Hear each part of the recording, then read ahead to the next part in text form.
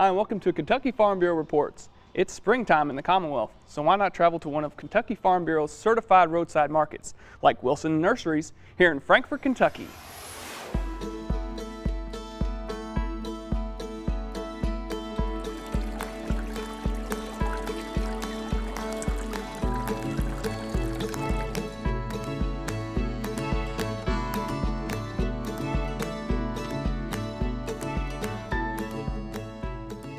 We started out as more of a landscape contracting kind of business, did a lot of side, a lot of landscape installations.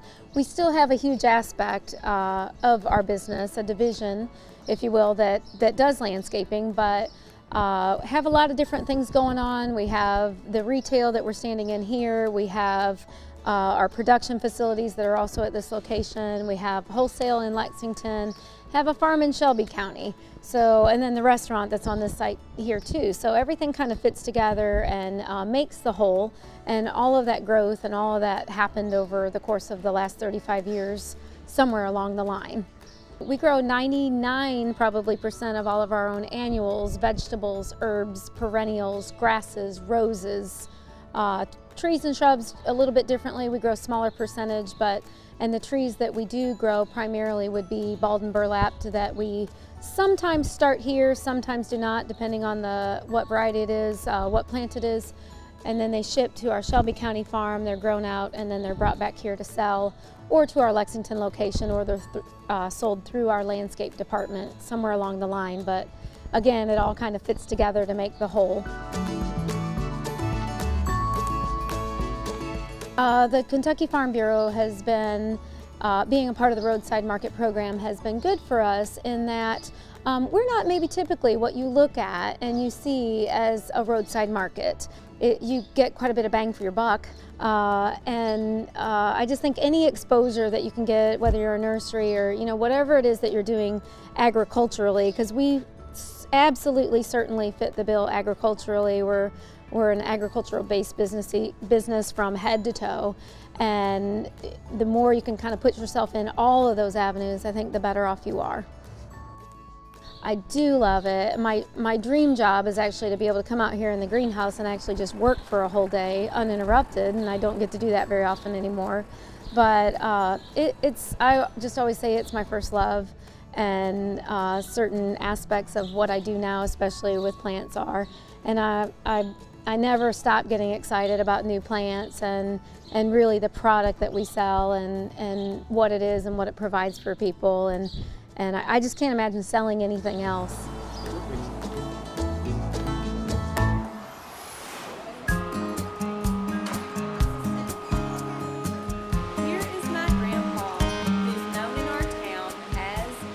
Shelby County Farm Bureau women were at the Cornerstone Christian Elementary School recently to read to kindergarten and first grade students. We are presenting the Bee Man book, which is the American Farm Bureau Book of the Year. It's about honey and the process that bees have when they're making this honey, what all they do, how they can notify each other that they have found more nectar and stuff. And it's important because kids, I think, just think sometimes that honey comes in jars from the store.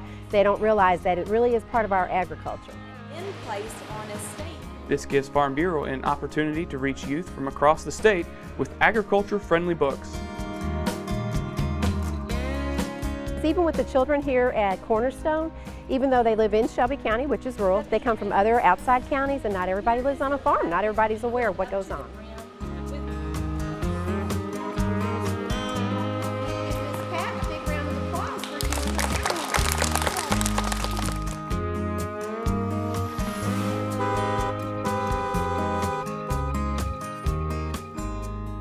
Very excited to finally receive the truck. It's been really neat to be able to pick out the truck from start to finish.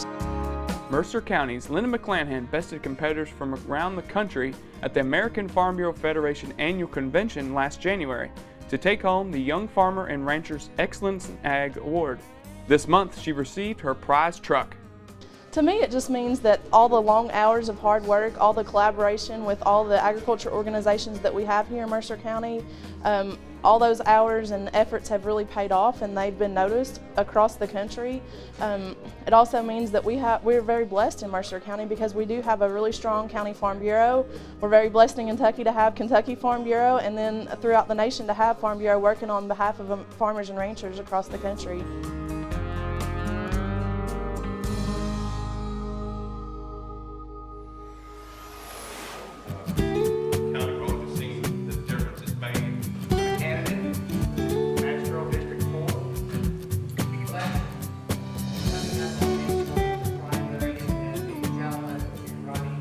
Well, this evening we're having a measure the candidate forum for our county office candidates. We've had a large number of judge executive candidates file and magistrates as well, so we figured it was time that we need to get it out to the voters of what each one of them stands for and let them have their choice. Pendleton County Farm Bureau played host to a Measure the Candidate forum at Pendleton County High School. This forum gave candidates the opportunity to share their platform and hear about issues facing our farming communities. We feel that it's important to have this for the voters because so many people get unattached to the county officials, don't know really what's going on in the county or who they're even voting for.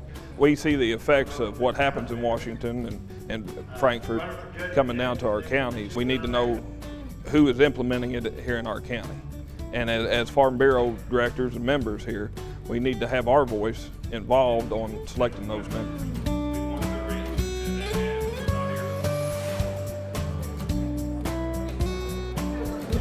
Kentucky Farm Bureau played host to a special screening of the new feature-length documentary Farmland from Academy Award-winning filmmaker James Mall.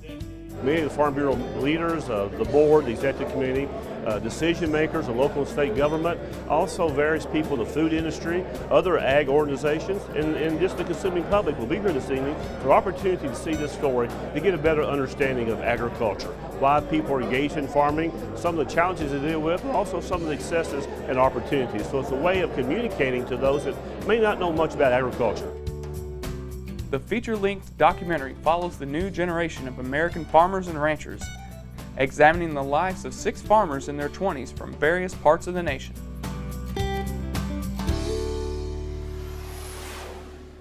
Now a message from Dwight Greenwell on member benefits. If your home or business is in need of a roof, you may want to consider the metal roof option. If so, East-R Metal Systems has been a member benefit partner with Kentucky Farm Bureau for a few years now. They can install a 29-gauge metal roof or a standing seam metal roof on your home or business, and as a Farm Bureau member, you will receive a 10 to 15% discount depending on the type of roof you choose. For more information about this member benefit or any others, visit our website, kyfb.com. Now here's our calendar of coming events. The State FFA Convention is June 10th through the 12th. The Institute for Future Agriculture Leaders, or IFL program, is June 15th through the 19th at Murray State University, and June 22nd through the 26th at the University of Kentucky. And the regional teacher workshops start June 16th in Lake Barkley, June 17th in Lucas, June 18th in Louisville, and June 19th in Lexington. I'd like to thank the folks at Wilson's Nurseries for letting us stop by and take a visit. We'll see you next time.